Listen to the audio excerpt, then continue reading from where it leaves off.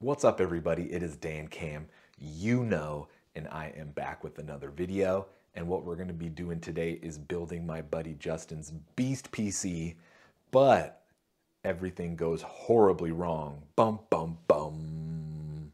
So stick around to the end of the video so you can find out what happened and all the issues we ran into. And I think I'm just going to time lapse the entire build because I really don't want the video to be an hour and a half long. So I'm just going to speed up all the clips and throw some music over it. But without further ado, let's go ahead and let's get into the build.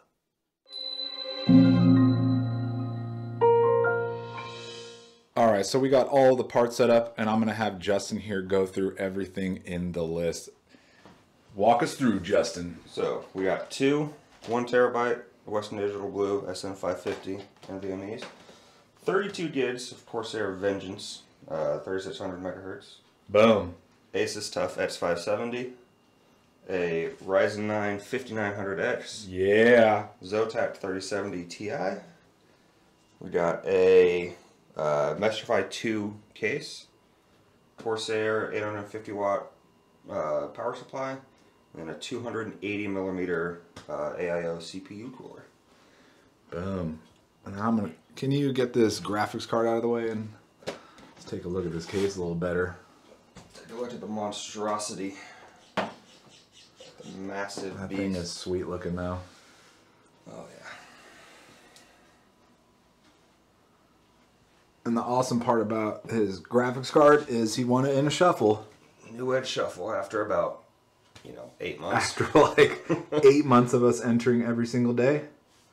All right, let's go ahead and let's get into this bad boy.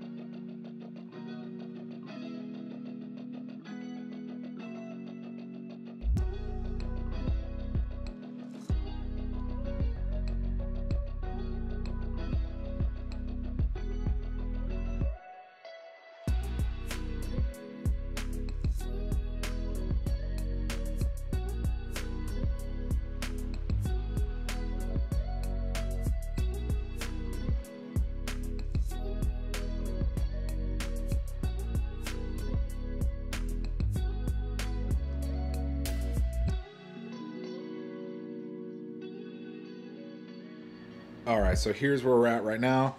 We got the board in, we got his RAM in, CPU's in, and right now we're putting together the PSU. He's getting all his cables he needs to hook up the PSU. And yeah, we're getting there. We had a little sneak peek of the card over here. Big old 3070 Ti. and some ugly connectors that Zotac included. I hope no one ever uses these in their builds, because that is absolutely horrendous. That is just straight up terrible.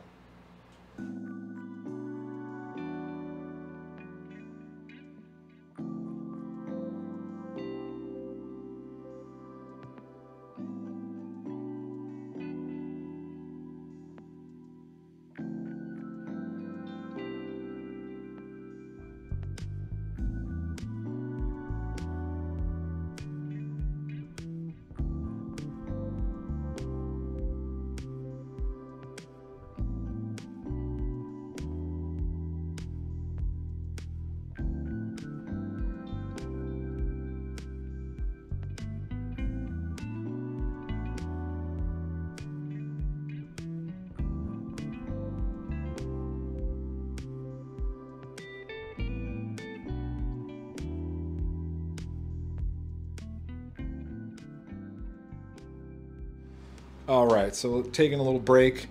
We've got pretty much everything set up on the board. His CPU power's good.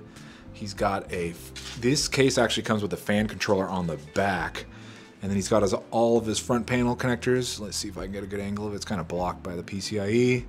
HD audio's in. So the board has power, excuse me. So now we're trying to figure out how to mount his 280 Cooler Master radiator in here. But yeah, let's get to it.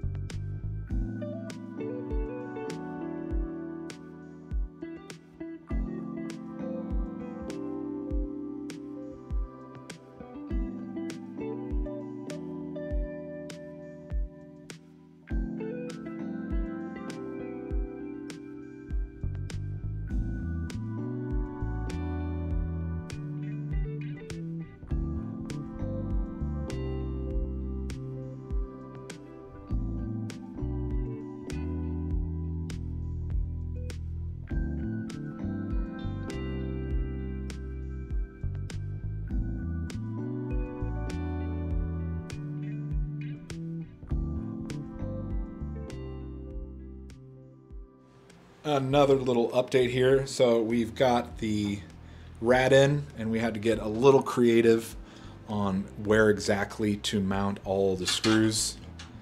But right there, it's fitting perfectly. And one thing we're worried about is clearance between the fans that get mounted to the radiator and the RAM, but we literally have about a millimeter of clearance, so I think we'll be all right.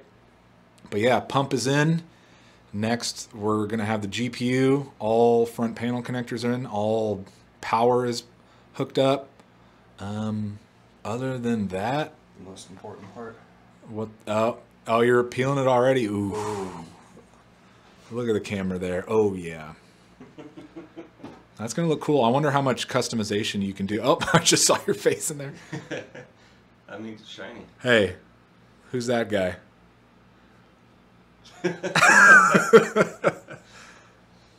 But yeah, that's coming along. Almost there.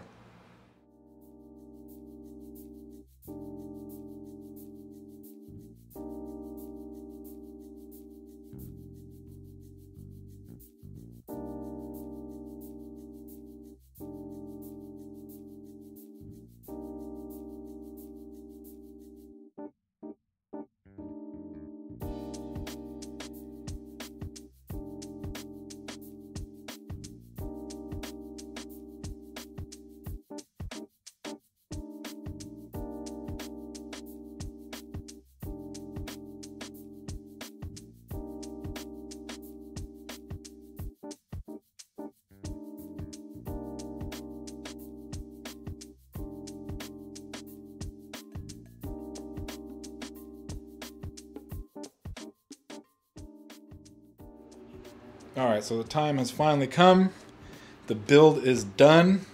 Flip the switch. Turn the monitor on. Definitely flick the power supply switch first. The lights went dim. You've got lights on your board. That's some cool ass RGB. And we didn't look at your board, but there's usually indicator lights to make sure that everything's okay. I do see it's just flashing RGB. So I'm not 100% as to what. That's definitely not on the back. I don't know why I looked back there. And we got all your front panel connectors hooked up, so I think it's time for the power switch.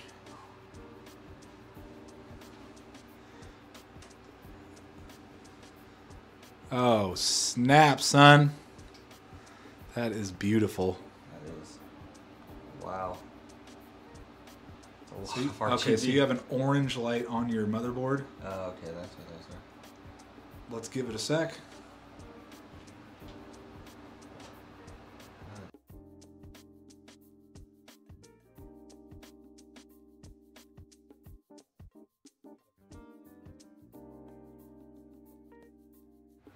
Alright, so we reseated the RAM. We're hoping that's going to resolve our issue because this board says Still orange. still orange. Let's see if it changes.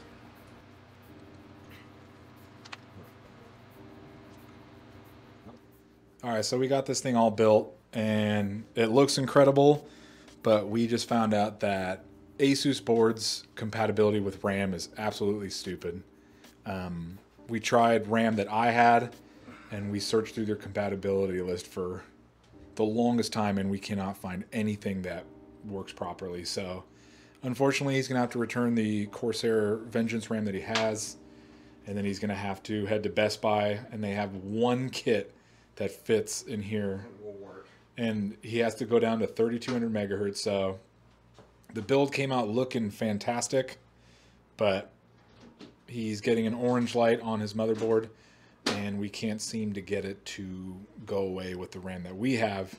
And then talking to ASUS support, they told us to check RAM compatibility, and we checked their 19 pages, and for some reason no RGB RAM is supported on 5000 series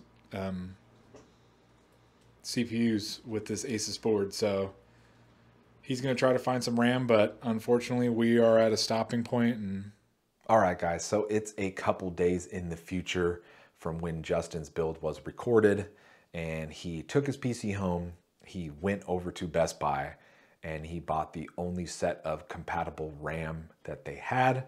He installed it, and we were still getting the orange light. So after brainstorming for quite a while, we figured out it was most likely a BIOS issue, because a lot of these newer motherboards have to be flashed to the newest BIOS in order for them to accept a 5000 series CPU.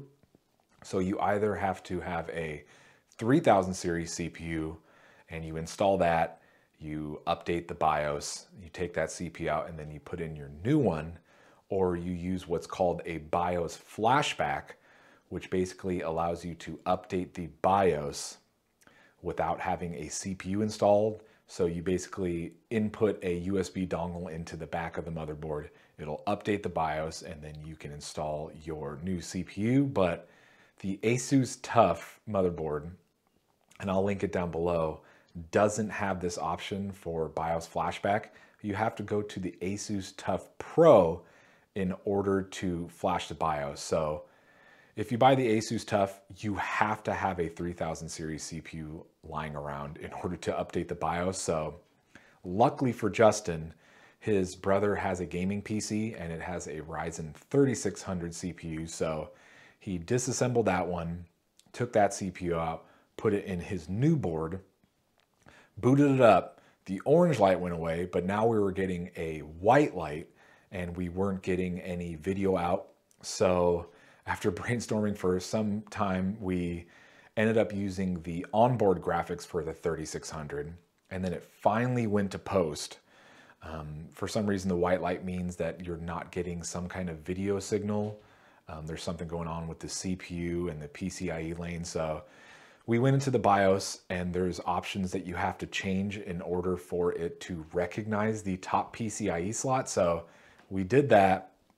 We plugged his video card back in. his DisplayPort cable, and then it finally booted. So I swear this was probably 5 to 6 hours we were trying to figure this out, because he built it here and then he took it home, and then we were over a Discord call the entire time trying to figure it out. But he finally got it up and running. So we were just extremely thrilled that we got it going, and all this diagnosing it ended up working out okay. And then I'll go ahead and throw some shots up of the finished build, but it came out fantastic. It's a beast build. He's using ultra settings at 1440p and getting very high FPS, so he's happy and I'm happy that we're able to get it resolved. But all the workarounds with this ASUS board have been extremely frustrating, and the fact that they don't have a BIOS flashback on this one, or just, this could have been avoided and we could have saved a ton of hours by having this feature on the board, but it didn't have it. So it's just kind of a bummer, because it seems like all these newer boards, when they say they're 5000 series CPU ready, they have this feature, but this board unfortunately does not. And you have to spend more money to get the Pro just to get the feature. So it's been frustrating, but now that it's running, he's pumped and he's finally gaming at high FPS and no longer gaming at 1080p low with his 1060. So we're both just super happy. But that's going to do it for today's video, guys. Thank you so much for watching. If you enjoyed it, please give it a like rating. And if you're enjoying my content, please consider subscribing. Well, I hope you guys all have a great day, and I'll see y'all in the next video.